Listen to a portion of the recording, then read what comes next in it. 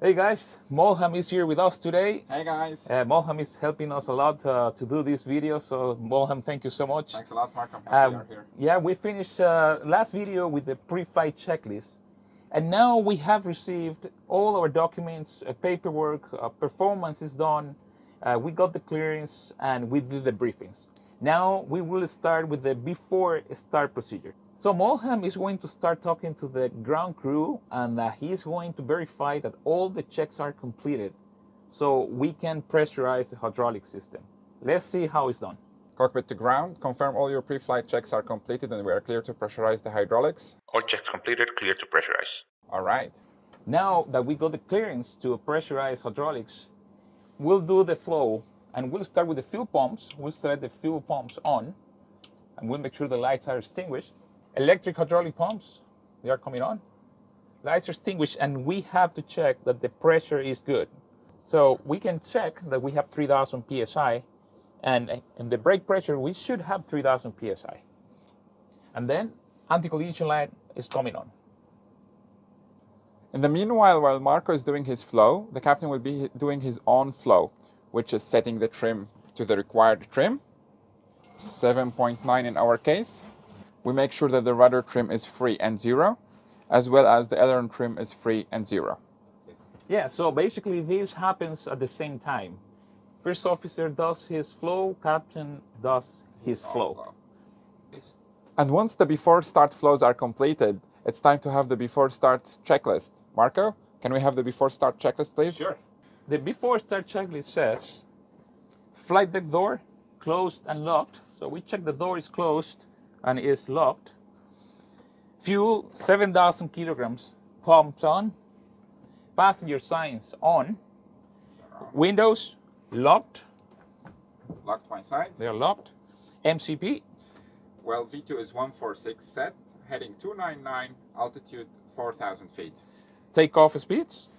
V1 is 141, VR is 141, and V2 is 146. V1 141, VR 141, V2 146. Right. CDU pre-flight. Completed. Completed. Rudder aileron trim. Well, it's free and 0. Taxi and takeoff briefing. Completed. Completed. Anti-collision light on. Before start checklist complete. That's great. Now we are going to call ATC to get our push and start clearance. Let's do it. Let's do that. Clearance, good afternoon. Dream Aero 123, stand Fox 11, requesting pushback and start clearance. Dream Aero 123, clear for push and start facing east. Okay, Dream Aero 123, we're clear for push and start facing east. Now we got our pushback clearance. We'll be facing east for the pushback. Let's do it. All right, and it's now time to talk to the ground one more time to tell them that the pushback is approved. Cockpit to ground, pushback is approved, facing east, and parking brake is set. Pushback approved, facing east, release parking brake, please. And to release the parking brake in the 737, we have to press both the brake pedals at the same time. After releasing the parking brake again, we'll inform the ground crew one more time. Cockpit to ground, parking brake is released, time 11:47. Parking brake release, starting pushback now, time 47.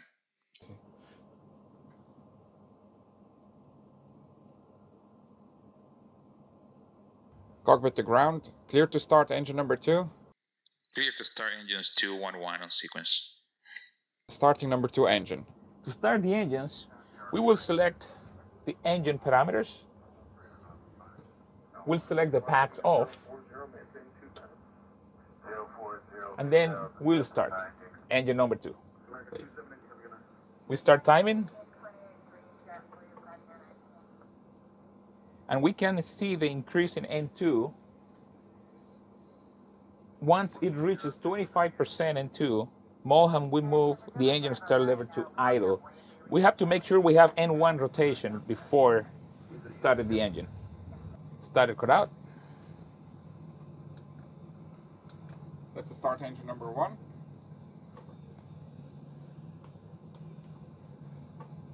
Timing. Pushback completed, please set parking brake. Parking brake is set. Cockpit to ground, we have 2 good engine starts. You are clear to disconnect and hand signals to the left, please. Okay, clear to disconnect, and signals on the left side. Have a nice day. So the after start flow start with the generators. We'll put them on. Pro heat switch on. Lights extinguished. Wind and engine NTIs off. Packs. Auto. Auto. APU bleed air switch off. APU off. And engine start switches to continuous. Once engine starter switches are continuous, please set flaps to 1.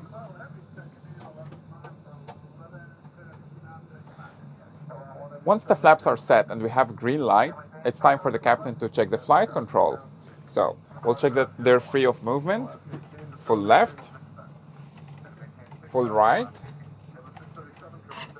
full down forward, full up, and we check the rudder pedals holding the tiller on the side. Full right, full left. Now we'll clear the lower DU. Now it's time to check the recall. Can we check the recall, Marco? Yeah.